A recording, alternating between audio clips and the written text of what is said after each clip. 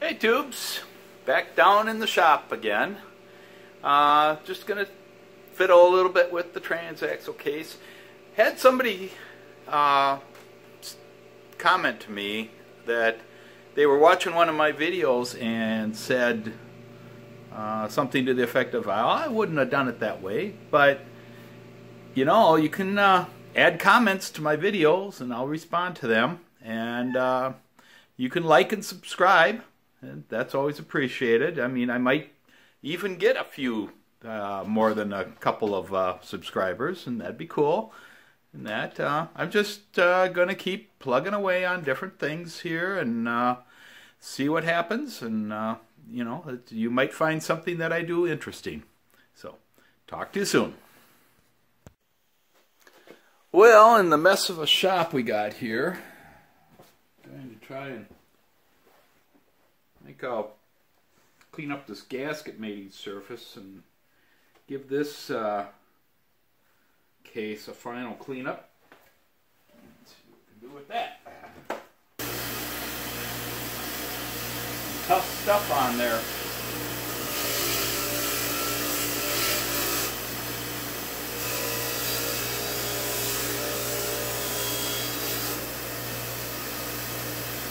Okay, that looks pretty good.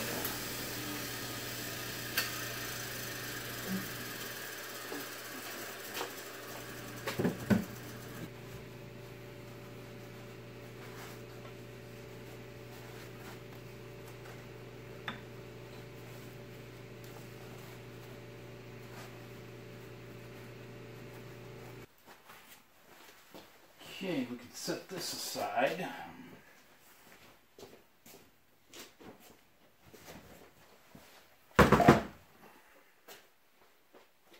Okay, I'm going to have to stop my video here and take a bunch of pictures as I pull this apart. I'm going to have to take some notes too. So, we'll do that.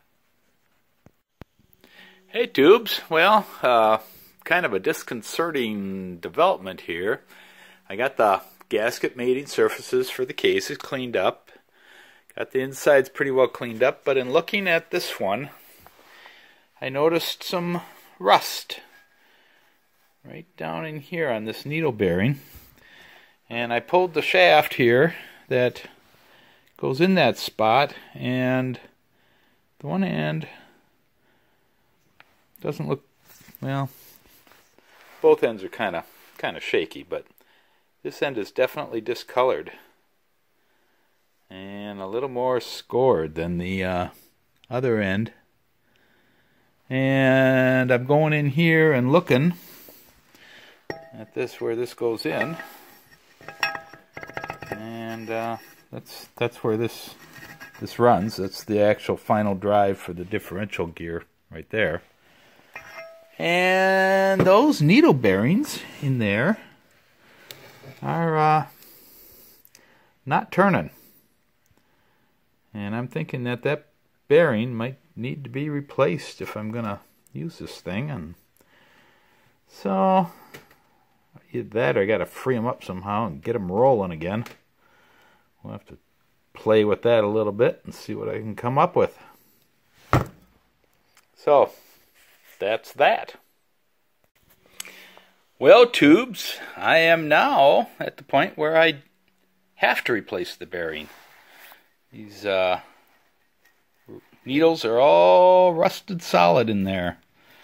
And so I suspect what happened was when I started taking this apart, there was some water that drained out, and I think what was happening was they were just, the previous owner and myself were probably just topping off the oil as it leaked out of the axle, and the water collected down under, well, actually the bottom's over there, under there, and got up to the point where it was actually, that's the lowest point.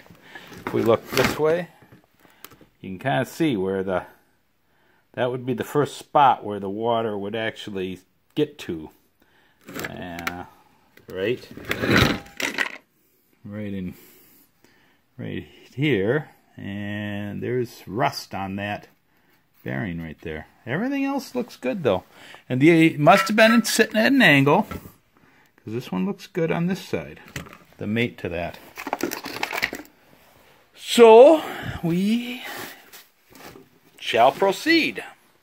Well, slowly but surely getting it out, pounding it out that way. So I was able to take my magnifying glass and do some checking there on the piece of the bearing that I got out, and it's a Torrington M15164.